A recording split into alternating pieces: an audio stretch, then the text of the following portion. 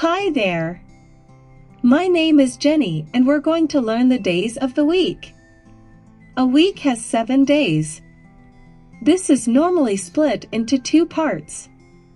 5 days of work, school, or preschool, and a weekend of 2 days to relax and spend with the family.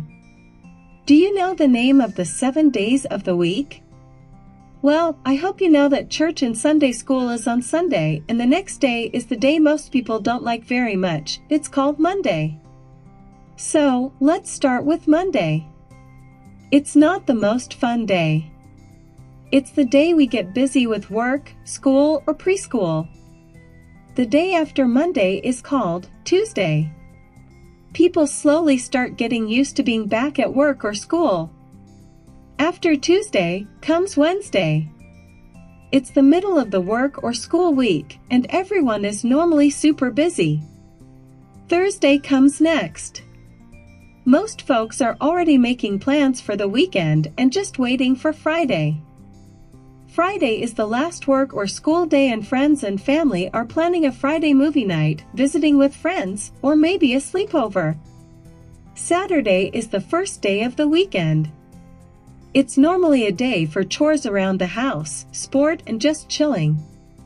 Then comes day number 7, Sunday. It's a special time, and hopefully you go to church with your family and attend Sunday school. You learn about God and hear the amazing Bible stories like Daniel in the lion's den, sing songs like Jesus Loves Me, play games, draw, and do other fun activities. After church, you may have a family meal, after which you relax. You then start looking for your clothes and other things you might need for preschool on Monday. So we have Monday, Tuesday, Wednesday, Thursday, Friday, Saturday, and Sunday.